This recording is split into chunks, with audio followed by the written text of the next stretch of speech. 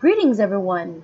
This is Dr. Ellen bringing you a special report on my experience going to Bali, Indonesia. The presentation for today is called The Wisdom of the Religion of Holy Water. And I'm doing this presentation from the context of Hawaii.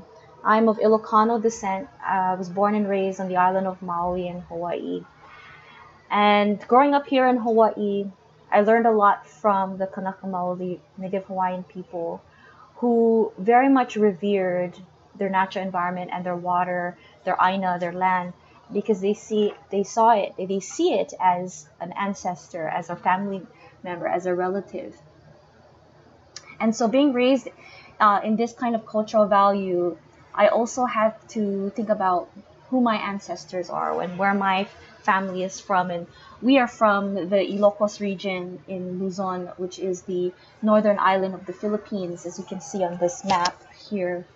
And I went to Bali, Indonesia to learn more about the land and the water management practices in Southeast Asia. And I understand that Bali, which is this island here, the bottom part of this map, is very far from Luzon, but there's a history of this region being connected, and that the peoples of this region is connected because of earlier times, ancient times, when this region was a larger landmass called Sundaland that has been submerged under the water due to the rising sea levels over time from the last ice cap melting. This region was completely flooded, causing the dispersal of many peoples who have a shared culture, a shared traditions, shared farming practices, and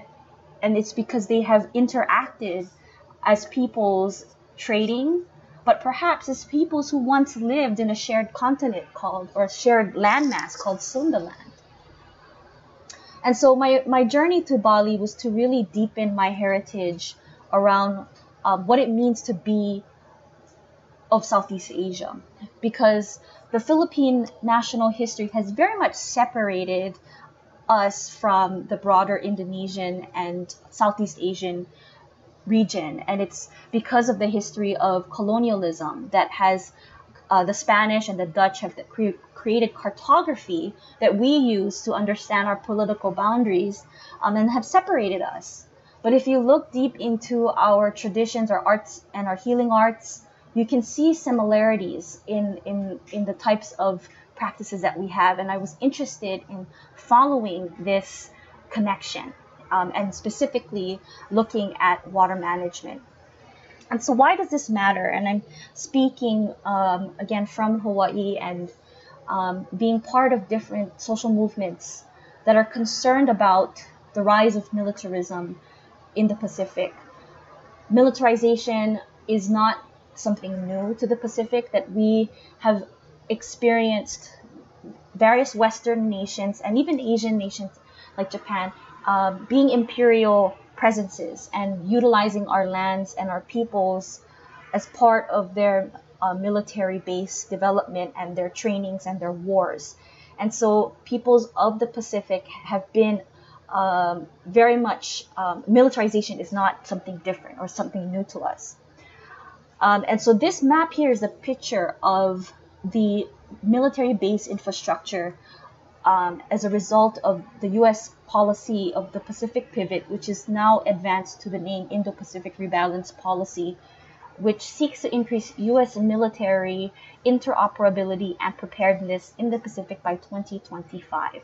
And so you can see here different zones. So the SCRC, the Southern California Range Complex, which comes out of San Diego, which projects U.S. military, Navy, our Air Force out into the Pacific. And here is the Hawaii Island Range Complex, which utilizes the whole Papahanaumokuakea Marine National Monument, as well as the main islands of Hawaii, as part of military territory for surveillance, for Navy, for any kind of base expansion. Oahu currently has 25% of military bases on the island, as well as Pohakulo on the Big Island is currently actively being used for army training.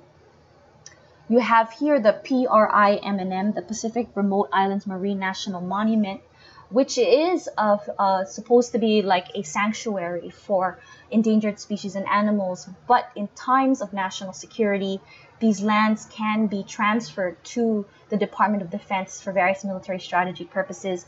Similar, the Rose Atoll Marine National Monument, American Samoa in that region. American Samoa is also a resource for the military in terms of using the bay there for naval purposes, as well as high recruitment of American Samoans into the military.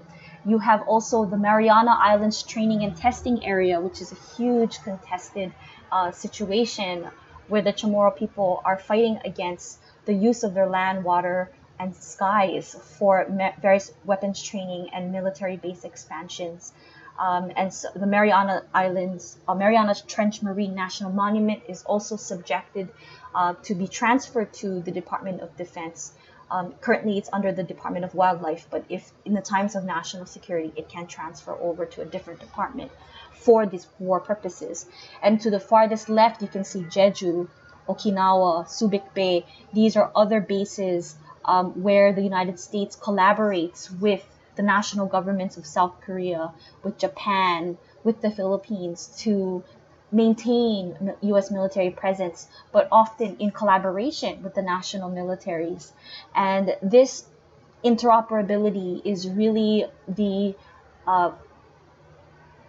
Pacific pivot, or the Indo-Pacific rebalance policy in action to maintain U.S. military presence in the region, but also in cahoots with national governments.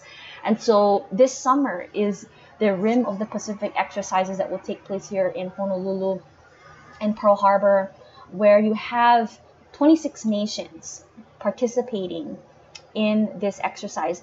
Since 1971 is when RIMPACs first started, and this is a history. These 30 countries here is the various nations that have participated in RIMPAC. And so RIMPAC is really about the national militaries coming together to share and to learn the latest in military weaponry and how to use these technologies and the newest ships and the newest Air Force carriers, the newest technology in support for militarization under the guise of quote-unquote mutual national security. And so in our community, we see this kind of euphemism as hiding the history of neoliberal capitalism that tries to use military to protect unsustainable multinational corporate economic development that is really about extracting natural resources for globalization and commodity development, and how this type of development is highly violent. It displaces people from their homelands, it exploits workers, and it destroys our natural environment. And so there is such a dire need for these peace movements to have a vision.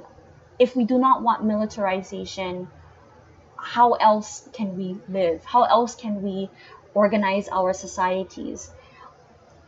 Fighting against militarization is such a difficult work because of the continuous ongoing onslaught and the dominant resources that this type of vision of development has, the monies that they have, the resources that they steal from various abundant island nations and countries from around the world. And so we need to develop the willpower in people, the vision in people to see that there is another way, and how do we educate people and inform people with visions of development that are based on genuine security, genuine peace, genuine harmony among different people, honoring different cultures, taking care of our environment, restoring our environment, allowing for forms of food production that is not based on crop exportation, but it's based on learning how to use the environment to grow organic foods. These types of work is really what we need to put our energy to show that we don't have to send our children to the military, or we don't have to give up our lands for military base expansions. And so this research about Bali is really about finding the references on other ways that our societies in the history of humanity on this earth have used, and in many places like in Hawaii, we still have knowledge about ahupua'a. And I wanted to also see, like, in the Southeast Asian peoples, among Filipino peoples, among Indonesians and Balinese people, that they also have a similar tradition. And specifically in Bali, it is called the Agama Tirtha, the religion of the holy water. So we have to understand that Bali is composed, there's indigenous Balinese peoples that come from the Maleo-Polynesian as well as the Austronesian peoples that have settled in what is now known as Southeast Asia. And they have had sort of an animist relationship to the environment. Many of the practices of rice terrace farming that you see in Bali is also similar to what you might see in the Philippines, what you might see in South China. And specifically, the Balinese culture of their land management and water management practices has evolved because of the different cultural influences that they've had from Hindu and Indian cultures, and specifically Buddhism, that has overlaid upon the indigenous Balinese culture. And then you also have the Islamic heritage that has affected most of the Indonesian region, like Java and Sumatra, but it hasn't really taken a hold in Bali. And then, of course, you have the modern influences today that we'll go into. But within the Agama Tirtha, it is the religion of the holy water. And in this type of cosmology and agricultural practice is the notion that water is sacred. And that water, because it is abundant on this mountainous island, there's a major mountain crater that is called Mount Baratan, and it is a mountain that has many springs and has accumulated rainwater, and it's a big lake in the mountains that is the source of all irrigation throughout all parts of Bali, that it flows down. And so because of this geological formation, the Balinese people have developed a belief system to believe in the sacredness of the water because it is so abundant, because it feeds their rice paddies and it allows growth and food. It grows their wealth as a people, and it washes away physical and spiritual impurities. So the goddess of the mountain is called Devi Danu, or the water goddess. And they've developed a whole social organization around honoring water. So they have a system where there are shamans that are important priests in these water temples that are placed strategically in different parts of this water system. So at the top of the mountain, you have this Ulun Danun Bratan, this temple here that you see on the left. That is where the shamans and the community and the priests give offerings to honor Devi Danu. And Jerugade is the earthly representative of Devi Danu, who's basically the shaman that helps to be the human communicator to the community about making decisions about how the water should flow, as well as sacred offerings and types of rituals. And so from him, he is also, allows the water to flow down to other parts of the irrigation, the river system, to irrigate other fields. And this whole system is called the subak, or the whole rice terrace, rice paddy system. And so on the right here, you can see the sort of scientific irrigation, the engineering around their water system. So this gap here is where the water flows, and you can see this is like a diorama, or like a just is sort of a demonstrative structure to show how the water irrigation engineering is created. This is the main water flow here, and then you have a rice paddy here and a rice paddy there. So depending on whatever types of how big the water plots are, or the rice paddy plots are for specific families, is the gap in which the amount of water will flow. So there's these gaps here here and here are also very variable sizes or variable widths to allow certain amounts of water to flow through from these major streams, rivers, and tributaries. And so that will irrigate the rice paddies, as you would see here, in a very controlled manner. It's very much related to the subak, such as the various temples that are located, as you can see in the background. There's a picture of the different temples at various levels of the streams, where the village leaders sit and sort of discuss how water shall be distributed. And an author named Stephen Lansing wrote a book about this whole water democracy, he called it, and how the traditional subak system is organized to align the people with their environment, and their food system and their spirituality is all sort of wound or bound together in order to maintain the abundance of their society and their natural environment. And the importance of ritual and giving thanks and offerings. And it's not sort of this rote activity that they give to just give religion and prayer, but it's really about the people thanking the natural environment because of the amount of wealth and food and abundance that this naturally occurring element called water, does for them, for their life. And so it is sort of like this humbling human and nature balance, where it's not about humans trying to dominate and control and take, but it's about the importance of the balance between humans being humble with their natural resources because of the blessings that it gives when you take care of it. And so it's very much related, I think, to what I learned from Kanaka Maoli regarding the importance of taking care of the land. So I'm an archivist by training, and so I also look at the ways in which the knowledge systems of the Balinese helps to document this whole living system. So one of the things that I went to look in Bali is the lontar, which are palm leaf books, basically. So as you can see in IU, this is the lontar specialist that I met at Gidong Kircha, the Lontar Museum in Singaraja, Bali, which is the northern part of Bali. There is a museum there that preserves some of these old lontar that document various adat or laws. And so you can see in her hand, she's holding these lontar, which are basically palm leaves. If you look at a palm tree, they have those very narrow leaves that are all sort of like, spread up, like sort of they fan out, right?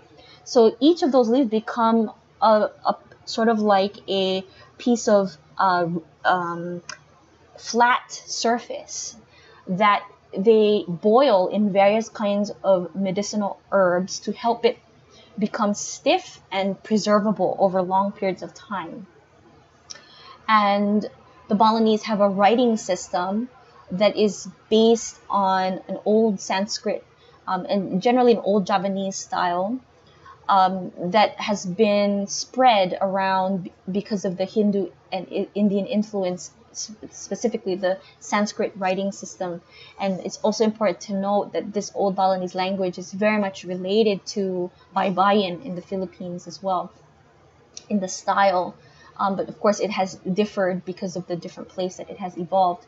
However, so what's written on these palm leaves is different kinds of knowledge systems, agricultural laws, cosmological knowledge, the science of planting, astrology, medicinal knowledge, philosophy, just different kinds of knowledges that would pertain to various domains in a Balinese society. So whoever was a teacher or a guru or a shaman would hold these lontar because it was sort of their documentation over the generations and how did their leader or their teacher or their practitioner do things from the past generation. They would write it down on these lontar leaves, and they would be strung together by rope to make it into sort of this long, these books in a sense, but they were interestingly put together as lontar leaves. And so you can see the ways in which they had a documentation system to help pass down the knowledge of how to maintain the subak, from the planting and to the harvesting and the creation of the rice husks that would then be sifted, and how that would shape the social organization of the households. As you can see on the right here, there's images of different small houses. So this tall one here would be the storage of the grains that would then be pounded with this sort of this pestle that would create the rice pieces that would then be dehusked through the various kinds of shaking that we see with the flat disc type of palay sifter. And then you have different houses that are also arranged according to certain feng shui principles, where the temple would face towards the mountains, because the mountains were seen as places of spiritual importance, and more of the sort of the parts that was related to cleaning, that's part to waste management, would be at the bottom, the southern part of the house, to allow the sort of, I guess, the flow of waste out of the buildings. But it was an interesting way that the rice culture also played into the ways in which the whole living complex of the Balinese would shape the living arrangements of the architecture, of the urban planning of these complexes that would house families, and then it could also expand to household towns and villages.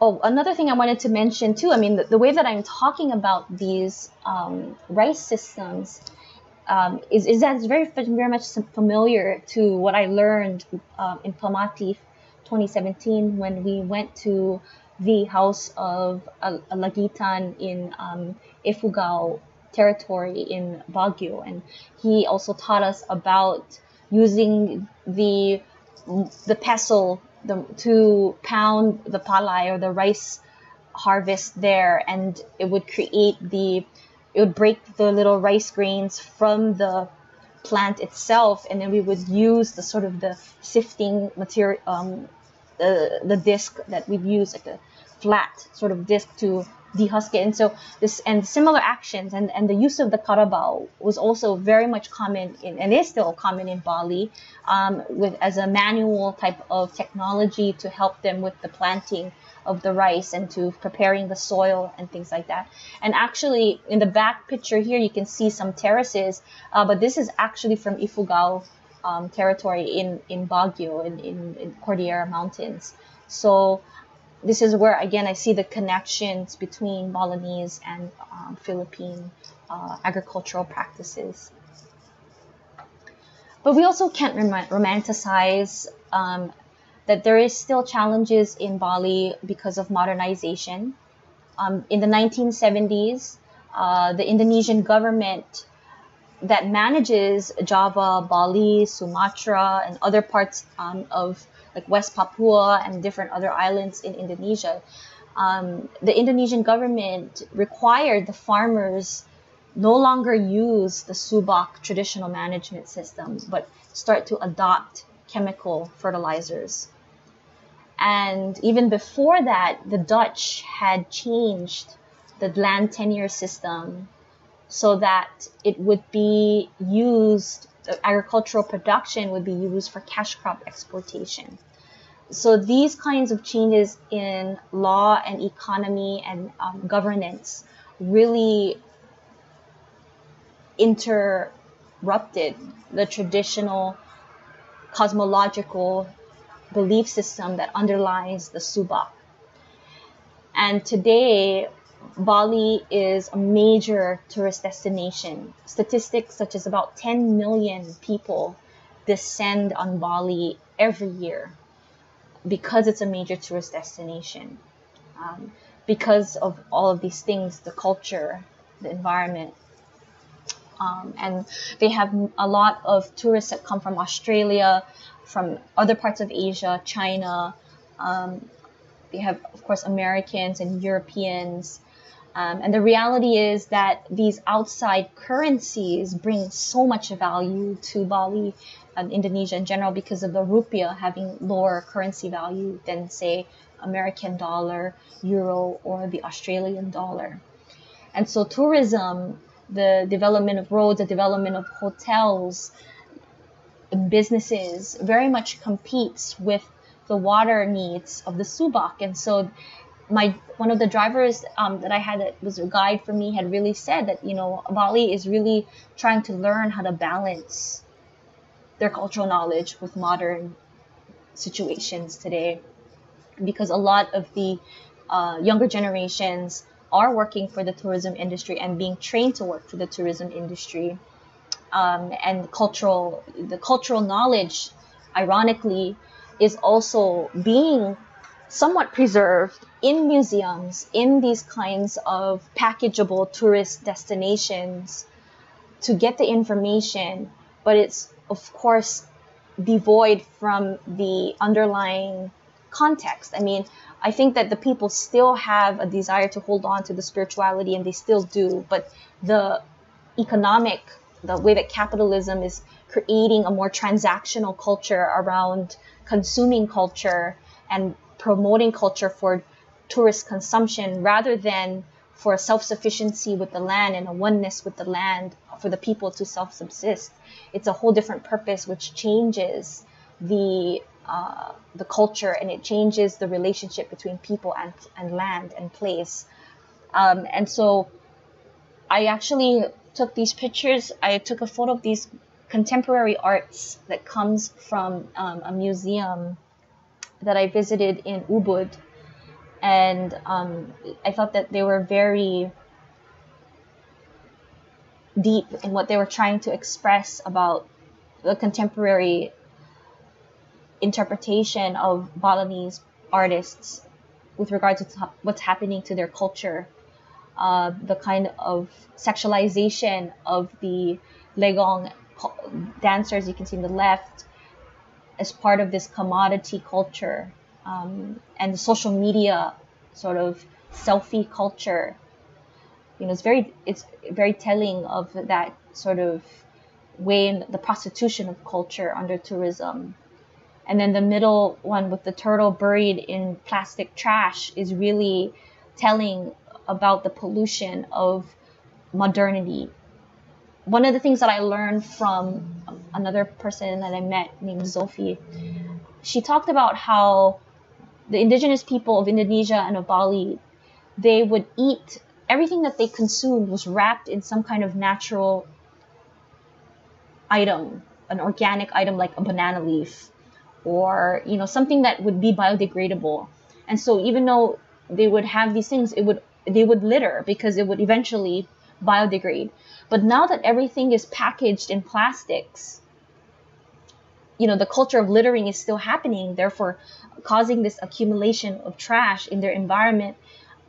And so there's a need, she talked about, to change the culture about littering, that we need to, she said that they need to stop sort of kind of having that habit of just tossing things, but there's also a need to incorporate recycling. And there's one of the other people I met, she was actually the leader of a dance center called Mekarbuana Dance Center, and she's part of a program called Trash Hero, where they try to figure out better sustainable waste management for the island of Bali.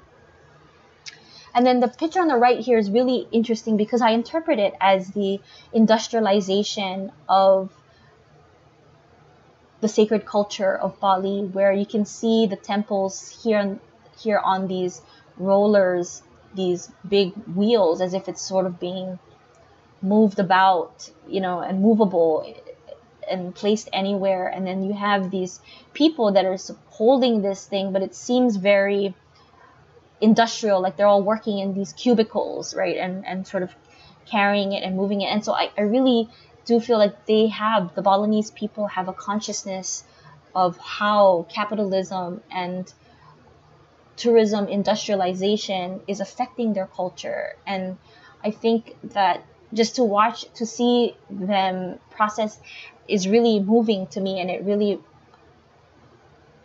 made me think about what it was like for me to be a tourist in Bali, and to really think about my effects and my impact and what I was participating in. And I think in the end, I do have concluding thoughts about decolonizing tourism.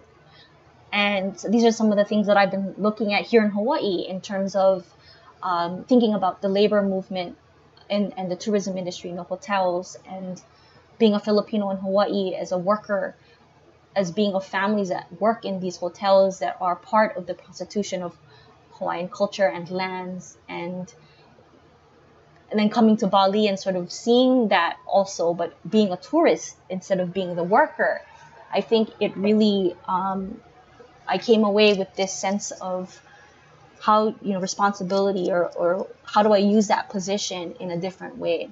And I think that going to Bali was, again, not about escaping the problems that I come from in terms of being from Hawaii, but really like going to Bali was about learning ancestral knowledge, is about how do we remember how to take care of our environments, how do we seek to learn the wisdom of peoples so that it transforms us, it transforms me, so that I come back to home, to Hawaii, a different person, so that I can learn how to solve the problems in my own place, so that I can become inspired to have a sense of will and identity that isn't about just giving up in capitalism, but actually having now information to connect with and share with others that there are other ways to live, that there are other ways that we can imagine and build our communities and our societies, that is not unsustainable, that we do have sustainable knowledge and practices in our own ancestral communities and lands. And I think that through this kind of learning that happens when we travel back and go home and do a lakbay, our journey back to our place where our ancestors have come from, and then we go back to our diasporic location, it is really to practice that interconnection and to help multiply this knowledge to more locations. So thank you all for listening, and I look forward to any thoughts you might have.